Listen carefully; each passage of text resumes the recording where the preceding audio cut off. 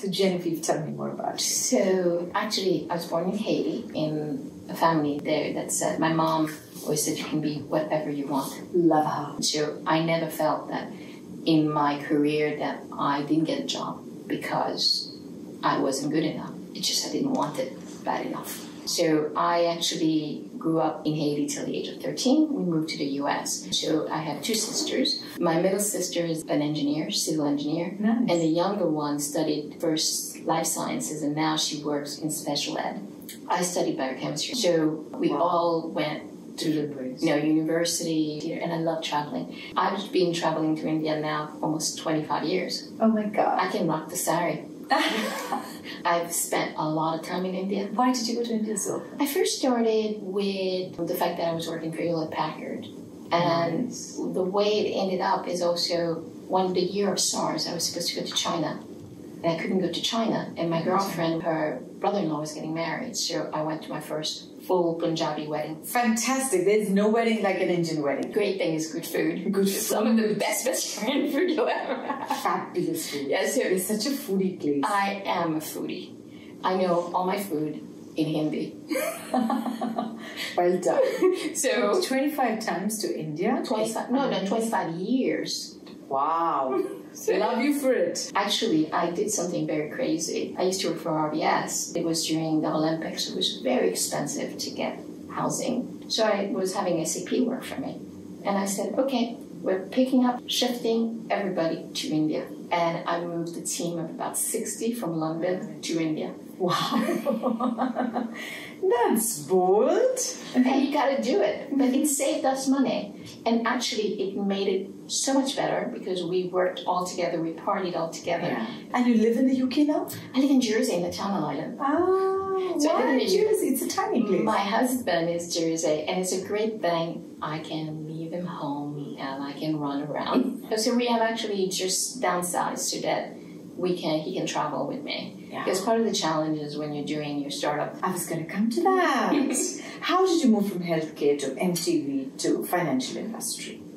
Just curiosity. Amazing. I started my career with this idea 2 years. And 2 years you learn and then you move on. And I actually like to hire people who haven't worked exactly in what I'm trying to do because you bring in a fresh perspective. And it helps in shaping answers that you may not actually have yourself. So healthcare is because I'm an immigrant. Yeah. You're intelligent, you're going to go to med school. Yeah. And I'm like, I'm not going to med school.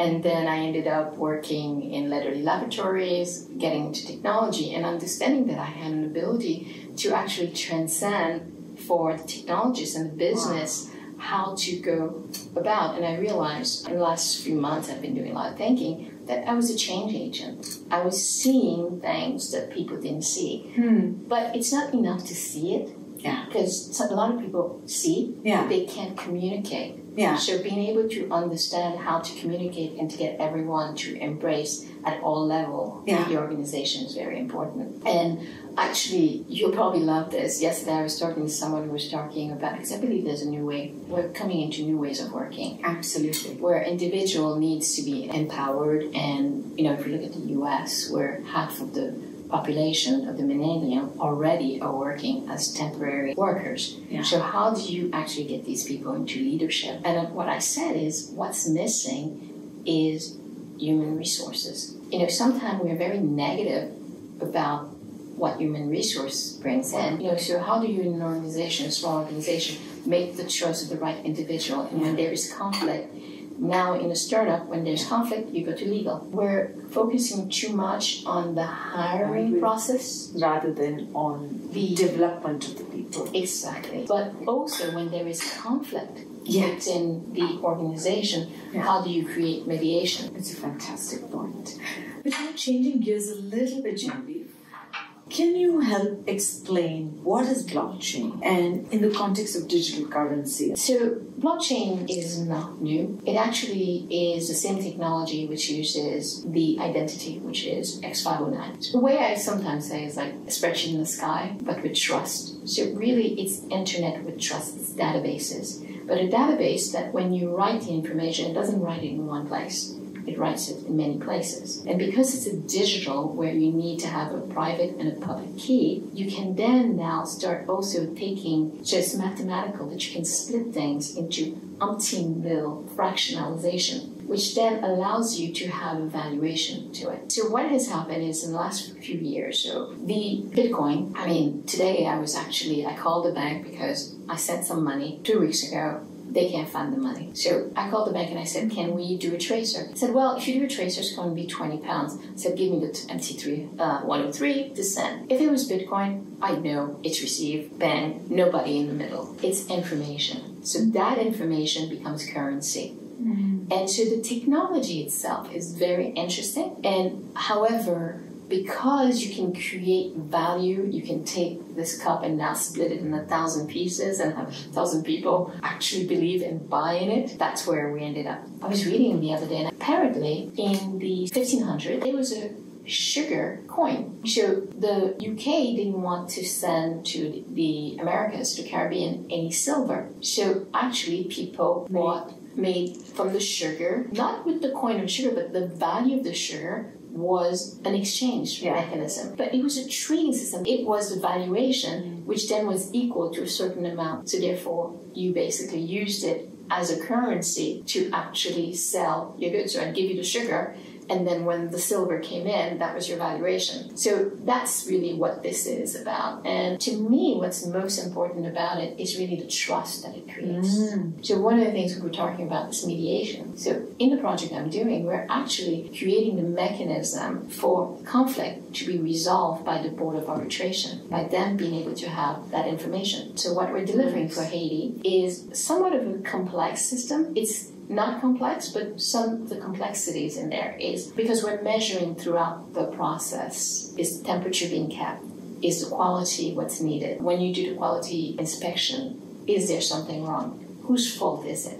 And whoever's fault it is results in a sort of penalty. So if the farmer has a bad product and it's gone all the way to the factory can actually put a debit against it to say, we've done the work, now it's not a good product, we had checked it at the farm gate and we still have a problem, so therefore there is a penalty for that. But let's just say they were going from the farm gate to the factory. They have a certain amount of time they have to reach. If they breach that timing, then the goods are no longer valid. Now, let's just say the reason for that was an act of God. There was a flooding, or there was a force majeure, they couldn't get past the road. Those things, before they get actually penalty, would go to the arbitration board to say, yes, there was something. So you now start having events which are validated. Great thing about having the arbitration board involved is that it gets law by design.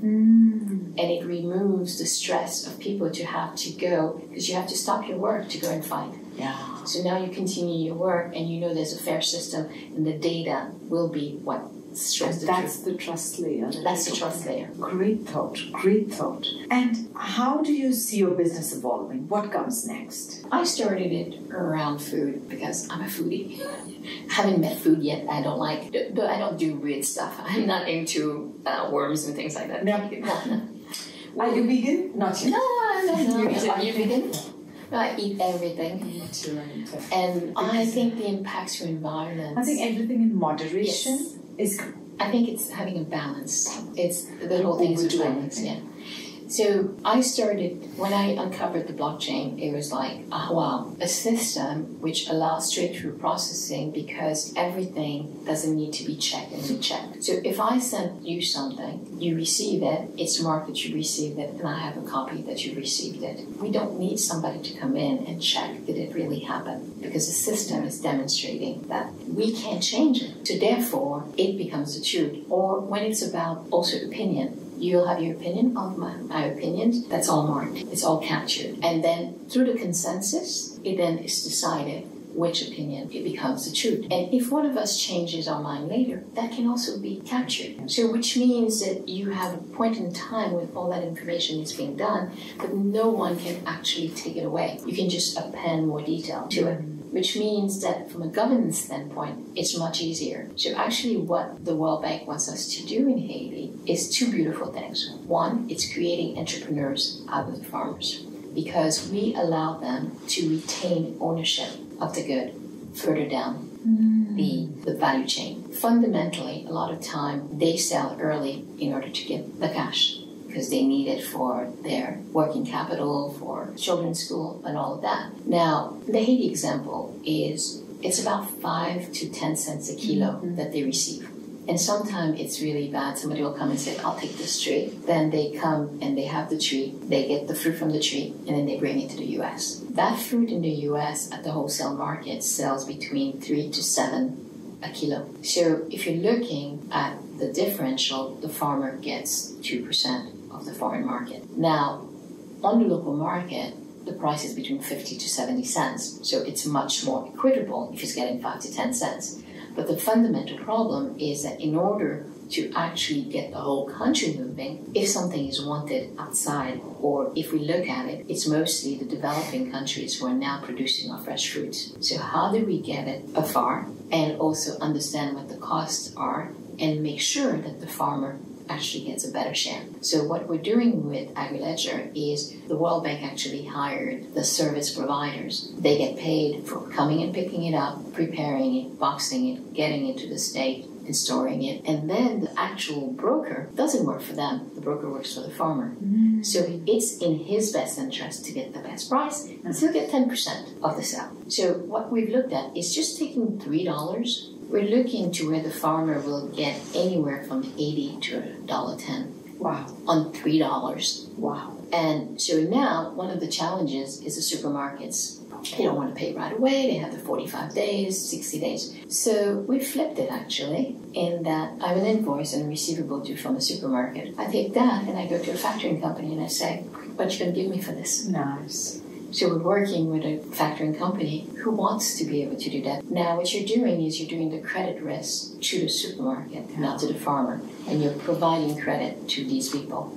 You're shifting accountability. You're shifting the risk. We don't think about what's going on in the middle and all the risks and all the failure and the quality issues that may be, which are people are in a supermarket and also the middlemen are trying to balance. So what we're looking to do is really create entrepreneurs out of the farmers. They have to produce a quality, not quantity, quality good to be able to get it to market. And if you get quality good to market, then you're rewarded for it. And they understand that because they know what the external market is. It's just that they don't have access to it. No one is coming to pick it up. We're expecting about 1,400 farmers. So the government, and this is something also, they're being registered by the government. One of the things that I believe is very important to do is to provide privacy and data privacy and dignity through that. So the system I'm designing is looking to use identity management. So the government does the identity management, but I also look to protect them through their financial dealing, and we're working with Yoti to provide them an offline identity. And then through that, their data is actually their data. If that data is used for other purposes, which is actually one of the things that we look to do, so everybody is doing the traceability and showing, oh, this came from this farmer over there. But we're not only going to show that it came from the farmer. With the supermarkets, we're going to be working with them to show how much went throughout the chain. So you can now understand your carbon footprint for the product. And also of that, how much is actually going back to the farmer. The other thing about it also is that because of the process, we're also guaranteed that anything which has to do with food security and food safety will actually be met. And nothing that does not meet it will actually get to your hand. So all that data is data that we'll keep to then be able to demonstrate there is a process for taking out what is not good on the system. What is your purpose? My purpose is to enable others to have an opportunity to reach, I don't want to say the sky because we don't always want the sky, but the ability to be able to be who you are. And what I see is if we're able to successfully do this, it's not the farmer, it's his child who's going to have a choice. So choice to me is something that's very important. Also, it should be a choice that I want to stay where I am. You know, I mean, I've been a nomad my life. I travel a lot and I love it. But not everybody wants to leave their 20-mile radius. And opportunities do not usually come to them. And with technology nowadays, we can bring that. What blockchain does is because it's about trust, we can now be at very far distance and transact with one another. And that's what the Bitcoin does, without fear of me withholding information. And you send me the information, now I don't send it to you. So there is that trust that happens. But then we can use other things such as machine learning, analytics, to then be able to teach people. So one of the things that we're doing in Haiti also is if the farmer brings in a lot and more than 10% is rejected, that triggers that he needs education. What has actually gone wrong with what's bad, which was rejected, and then someone has to go see him within the week to speak with him and to tell him how to do it better. So we can create opportunity for education and for betterment of people. It's not about making them feel bad, but it's giving them the tools to be able to be more successful. What an amazing achievement personally, but also what an amazing achievement creating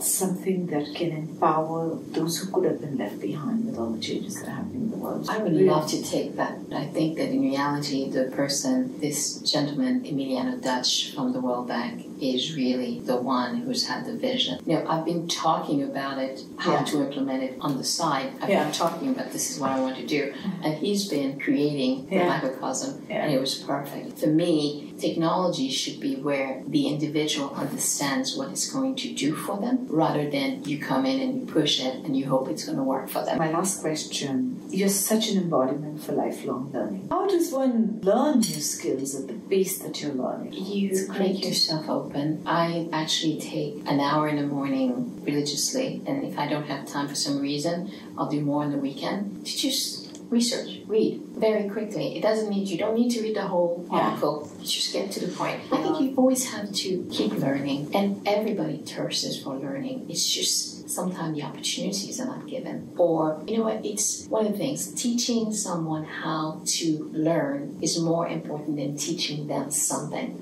It's a great thought. Teaching them how to fish rather than fishing. Exactly, exactly. So, I don't know if you know, with Haiti, I first wanted to give them cell phones. I wanted to give them a smartphone. But after spending one day where I forgot to charge my phone because it was 18 hours without electricity, and my phone died, I realized, wow, I have electricity, couldn't charge. Now I have no communication. Imagine someone who does not have electricity in their house, who has to walk a mile to get a phone charged. Can't do that. So what I hope is we will build the wealth to where they will start asking for the infrastructure and looking to have that infrastructure for themselves. The social enterprise to it is really bringing people together. Fantastic. To understand that possibility. No one is being given anything. Everyone is being given a possibility. Fabulously expressed.